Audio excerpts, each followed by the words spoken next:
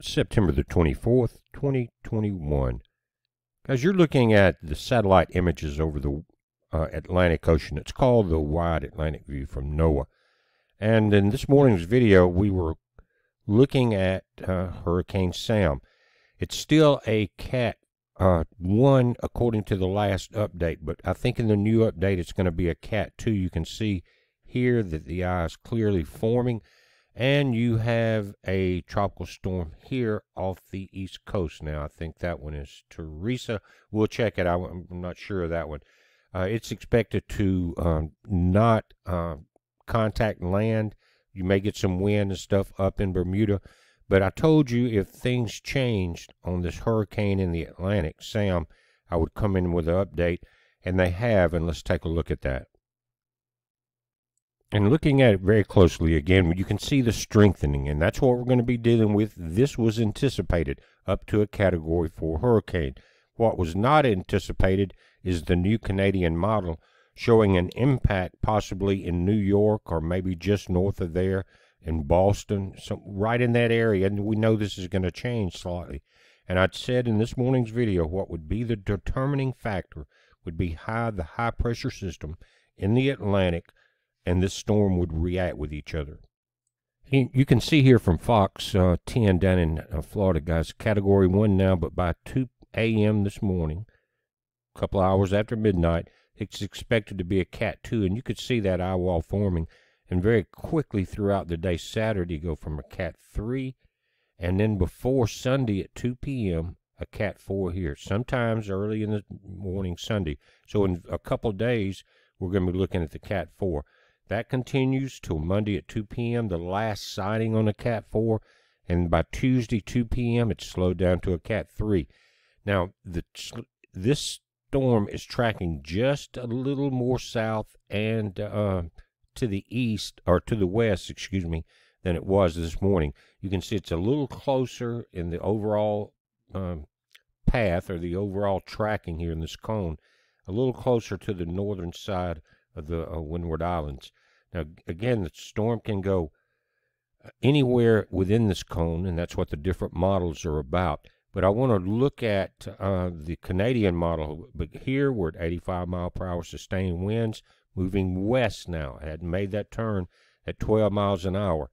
986 millibars pressure. This was at 5 p.m. Advisory. Now, if you watch the channel for the last few years, there's always two models that I mention. When they get tight or they get spread out, that usually they will come back together, or at least pay attention to both of them. And those are the CMC model and the Navy model.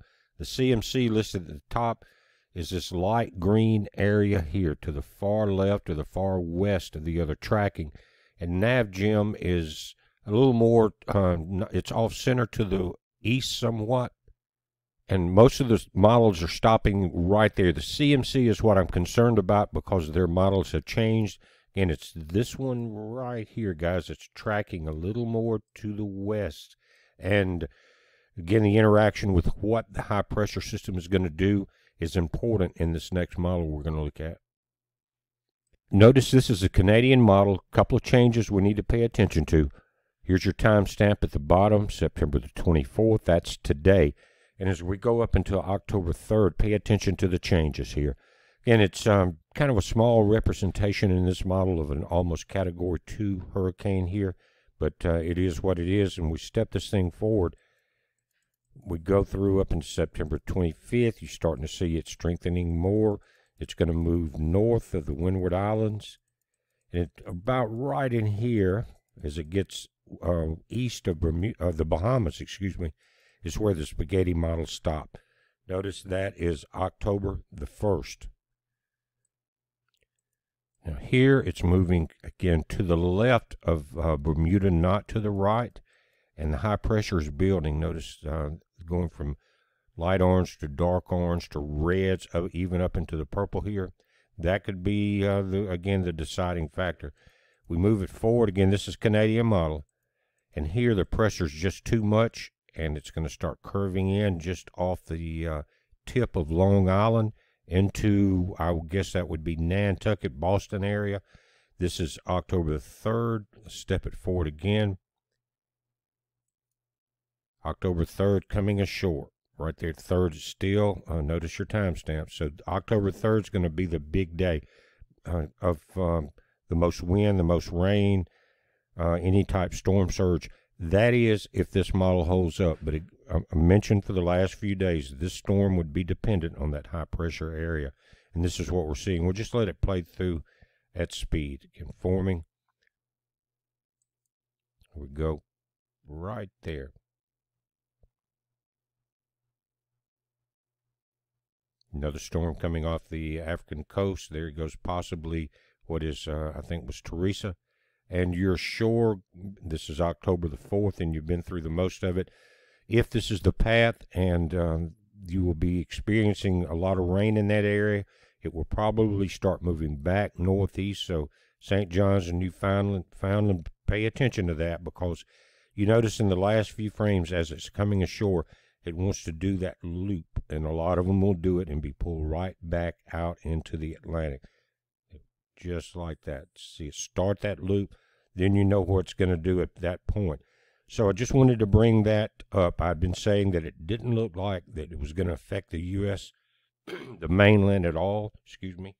But those things have changed, so we're going to watch it and pay attention to it. You do so also. New York, you've been through it with the remnants of Ida. Do you remember Sandy? Anybody in that area? I hope you do. We hope we don't have that again. I hope tomorrow the high pressure is changing and opening back up, but it will be updated from now on for the next few days. It's a heads up. Be safe.